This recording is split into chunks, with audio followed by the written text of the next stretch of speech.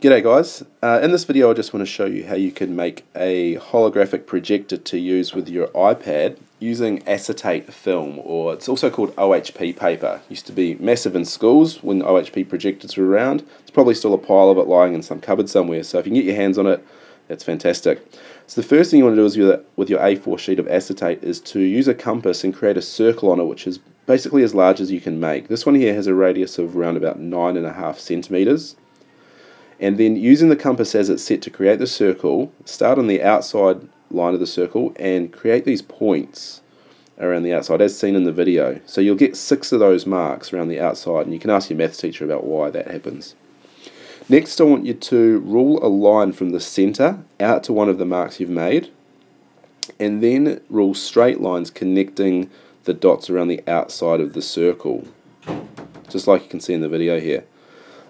What we're doing is creating a pyramid, or a pyramid shape, and these lines that we're ruling here are us preparing the sides of the pyramid.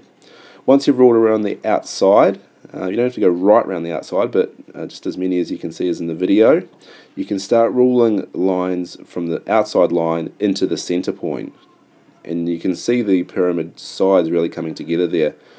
Also need to rule or create a small semicircle shaped structure in the middle. Those lines are about 1 centimeter out from the center point. And then grab some scissors and start to cut your shape out. So you're cutting this shape out of the main circle. You cut around the outside first, and then when you get to that end point you can cut in towards the middle, and you can also cut out the semicircle right in the center that you created as well. It's important you do that.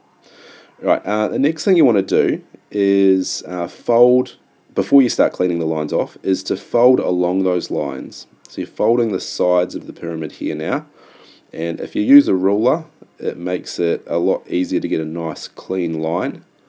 So you can continue to do that, and what you'll find is once you've got nice ruled folded edges, it should sit on its own as a pyramid like that. I used some rubbing alcohol to get rid of the marker that I used originally. If you used a permanent marker, it's probably not ideal. It'll still work, but it's nice to have a nice clean pyramid with no interruptions in your viewing. So that was a non-permanent marker there.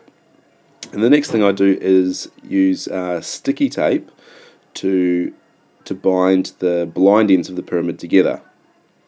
So once you've made the folds in the side, just hold the blind ends together, add a little bit of sticky tape, and then it'll sit nice and cleanly like this.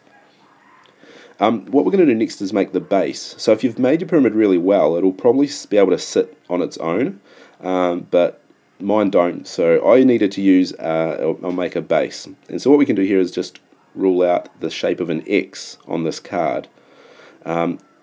You can play with the size of this, but this one here is about, each part of the X is about 5 centimeters long.